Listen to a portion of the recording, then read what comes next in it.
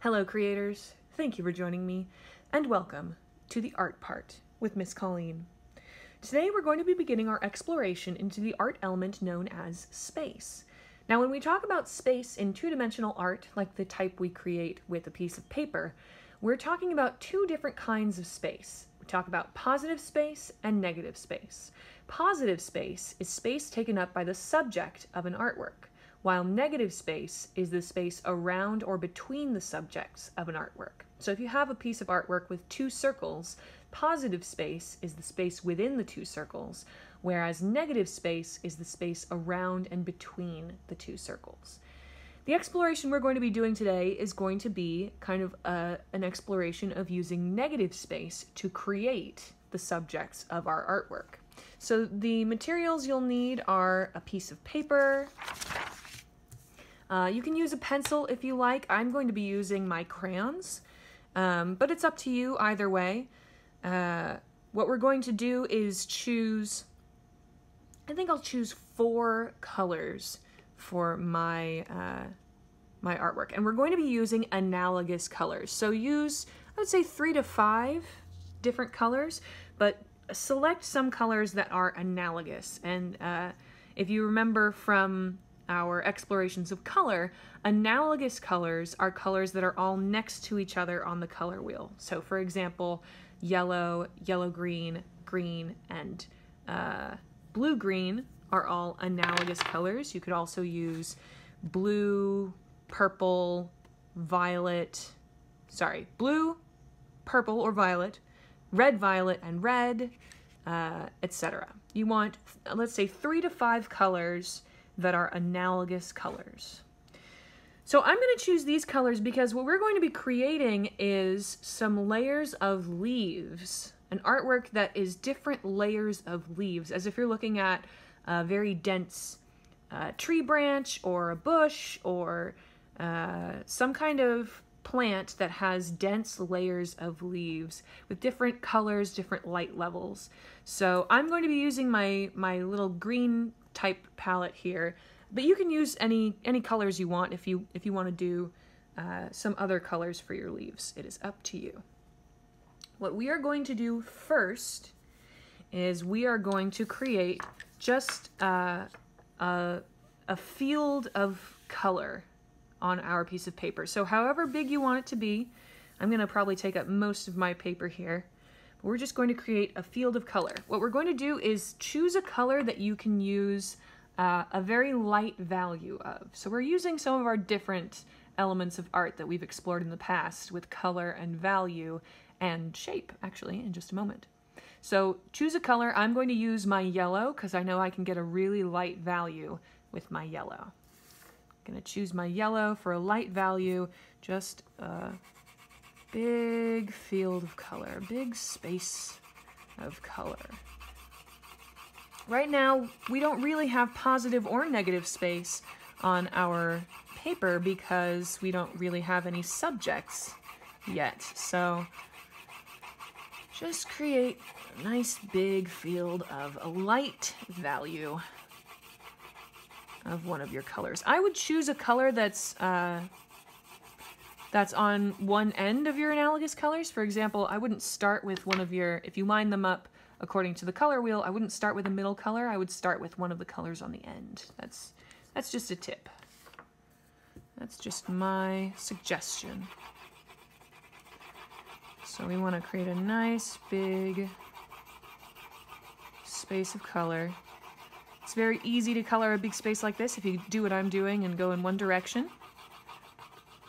And you can go back over if there are spots that need a little bit more color on there. Let's make sure I'm doing this in the camera so you can see what's going on.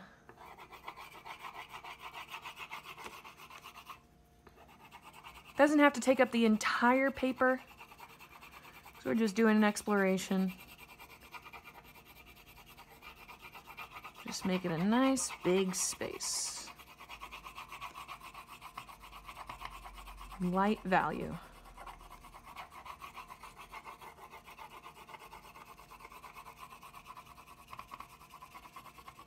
I'm gonna get some good coloring practice in today, which I know I can always use coloring practice. Build up those coloring skills.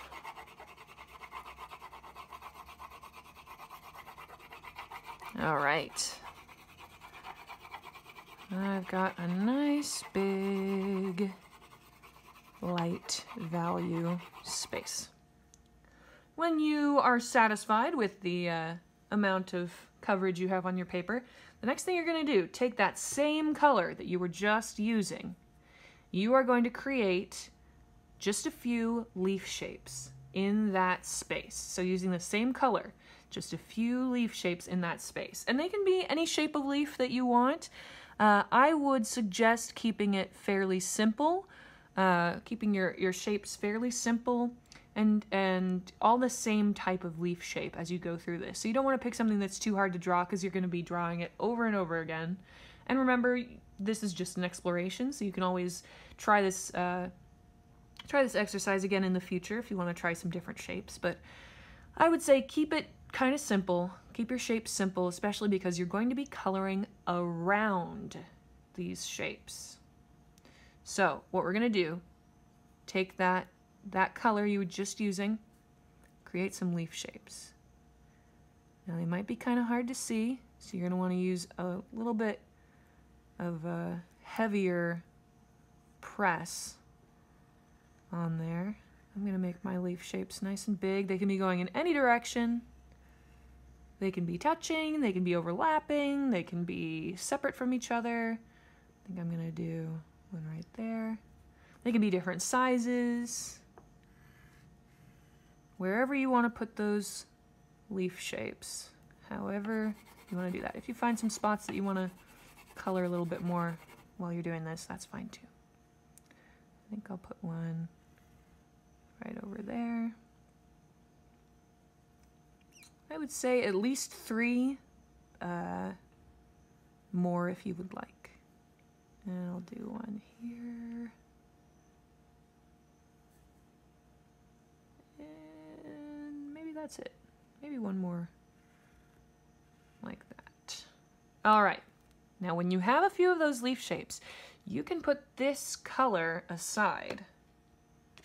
And you're going to take your next analogous color. So I still have my analogous colors lined up over here. I had my yellow here, so I'm going to take the next one, which for me is that yellow-green. What I'm going to do with this is I am going to color the negative space around my leaves. So I'm not going to go on the inside of any of my leaf lines. All of those leaves are going to stay exactly how they are with just that first color inside them. I am going to take my second color and color the negative space around those leaves. So go ahead and take a moment to do that. You're not coloring inside those lines. You are coloring outside of the lines that you just created in that negative space.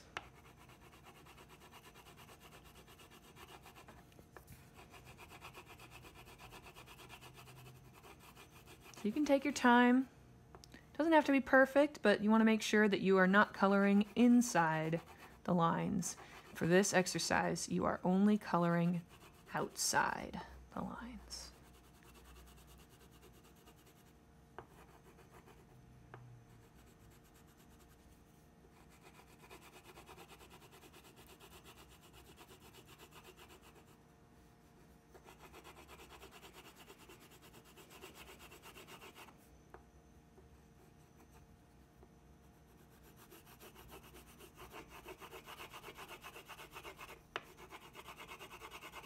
This is an exercise that I first learned actually as a watercolor exercise. If you've ever used watercolors in the past, or if you would like to try it in the future, this is a really good exercise for practicing how to create artworks using negative space.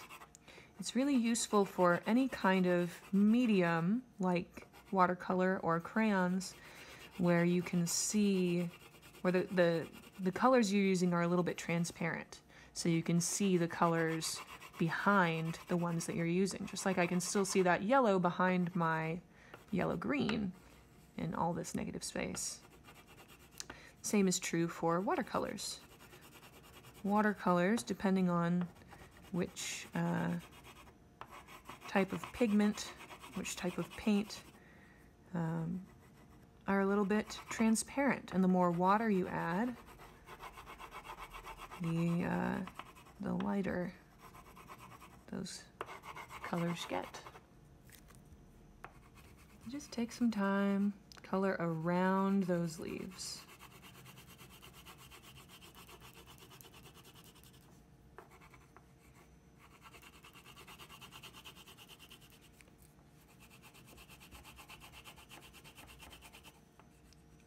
And with our second color here, you can go push down as hard or as light as you would like. Use whatever kind of value. This yellow-green always gives me a pretty light value, so that's what you're seeing here.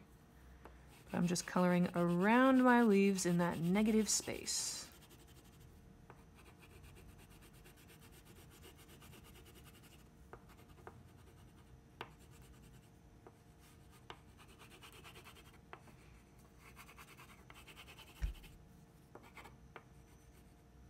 And if there's any spots you want to touch up, you can feel free to go back and do that.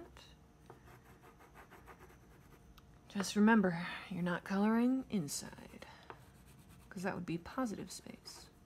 Just coloring outside. All right, I think that's pretty good. So I'm going to set that color aside and get my next one, which for me, oh, no, sorry, I jumped the gun. I'm wrong, go back.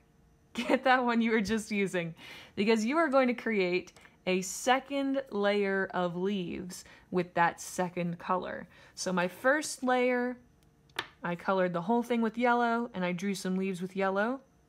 Put that aside. I colored all of the negative space with my second color, and now I'm going to draw leaves with that second color in the negative space. So I'm still leaving all those first color leaves just the way they are, but my second color, I'm going to draw some leaf shapes. And I would suggest draw some leaves that are behind those first leaves. So they look like they're overlapping a little bit. They look like they're behind those first leaves. You can have some that are just sort of off by themselves, not touching anything, but I would definitely suggest to give the appearance of layers of leaves, make sure some are overlapping behind that first layer of leaves. That's really going to give us that feeling that this is a thick bunch of leaves.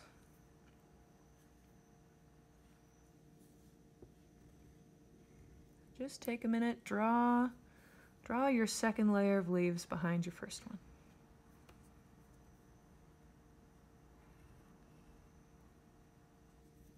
You want to get them kind of close together because that's going to make it seem really nice and thick.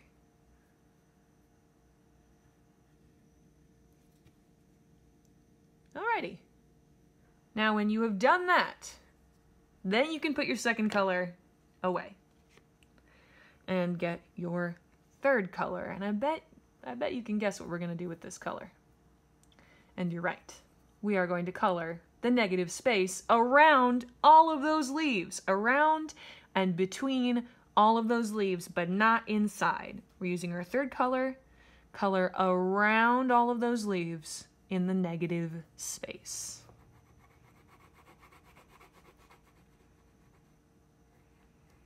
I really enjoy this kind of exercise that I get to just relax and color. Do something a little out of the ordinary, a little unusual by coloring in that negative space. And just relax. Let my mind wander. But make sure, even if my mind is wandering, I'm not coloring inside those leaves, just coloring on the outside of the lines.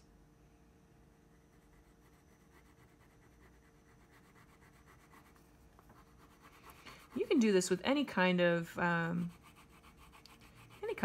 artwork that you want to create, any kind of shapes or scene that you'd like to create using this negative space technique.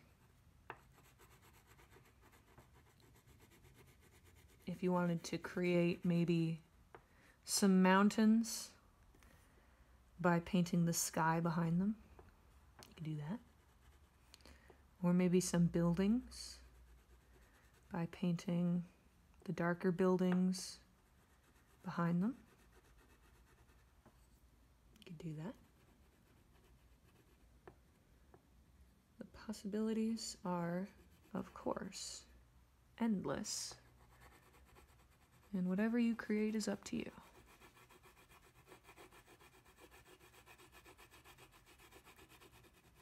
If you've seen some of my other artworks, you know that I love creating nature scenes. I love drawing trees. So that's one reason I thought we would try this introduction to negative space with some leaves. It also helps me feel nice and relaxed to have a nice nature scene.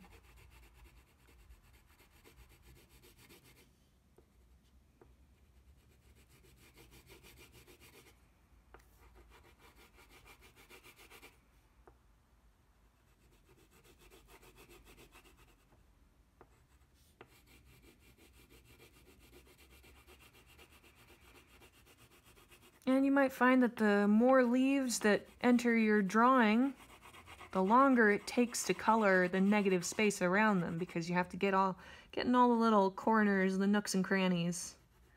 That's okay, just take your time. Take your time and enjoy. Enjoy the creation of your artwork.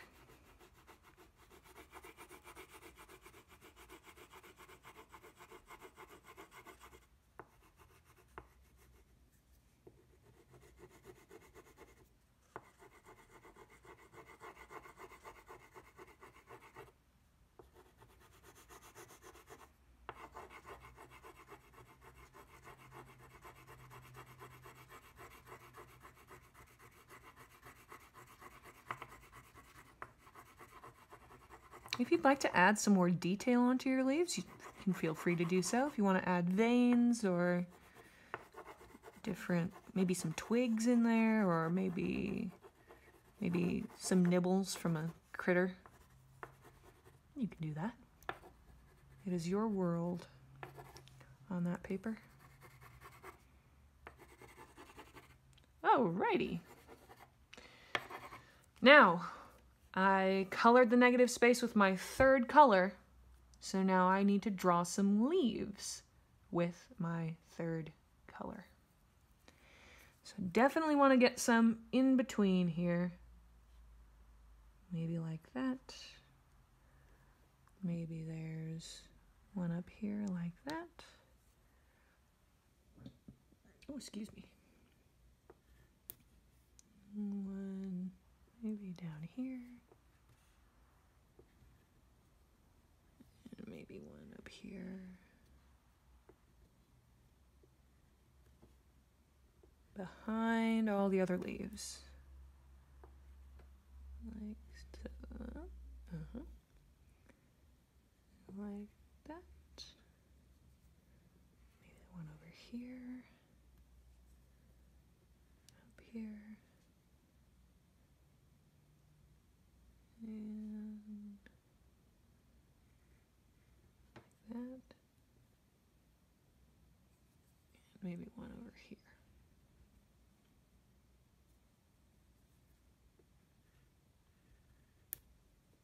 Okay, so now I put my third color aside and I get my fourth color. Maybe you are doing 3, maybe you're doing 5. I would suggest 4. That's my idea. It is up to you, of course. But with my fourth color, I'm going to do my last coloring of all that negative space. Gonna get in all the little corners, all the little nooks and crannies with my fourth color before I draw my final layer of leaves.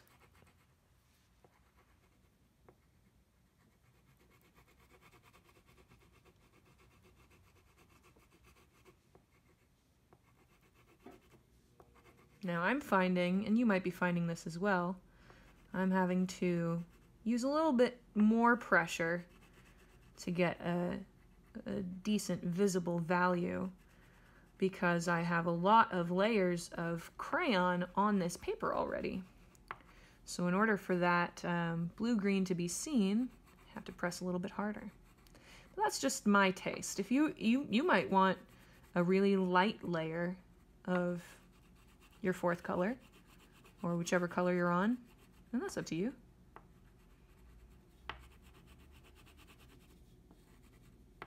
But I'm just letting you know what I'm experiencing as I do my exploration, just in case it's helpful for you.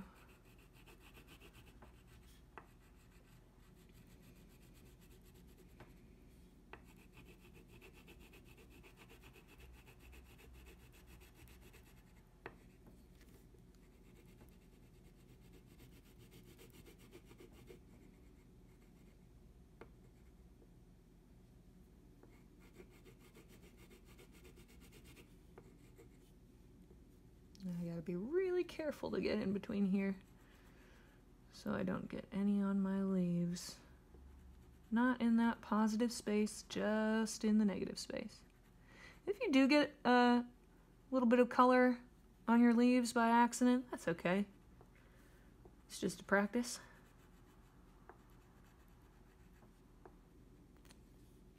And you can always do something different next time if you want.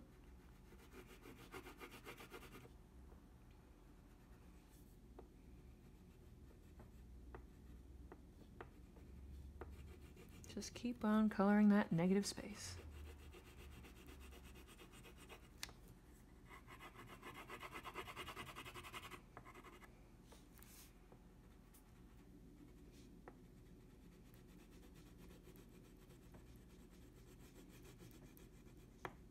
You can see where I've gotten a little bit of color on my leaves, and that's okay.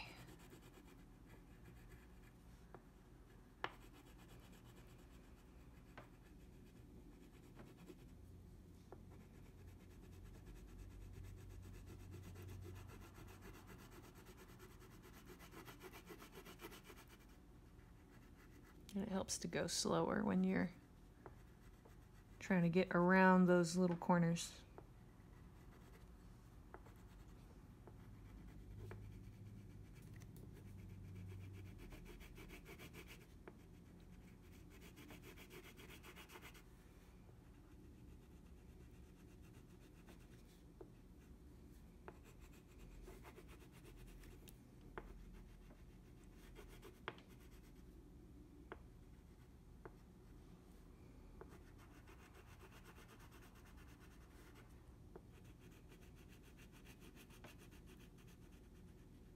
And of course, as with all things, it is true of coloring as well, that the more you do it, the more practice you get, the easier it is to get better at it and then do more of what you want with it.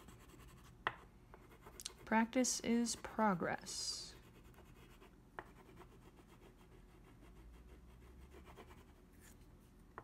Okie dokie.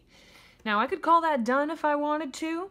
I could also, I think what I'm gonna do is add just one more layer of leaves here. And then I'll probably want to color around those with an even darker color. But I'll just add just one more layer. When I'm doing these later layers, like the third and fourth, I like to look for any little gaps where I can add another leaf or another couple of leaves to make it seem more full.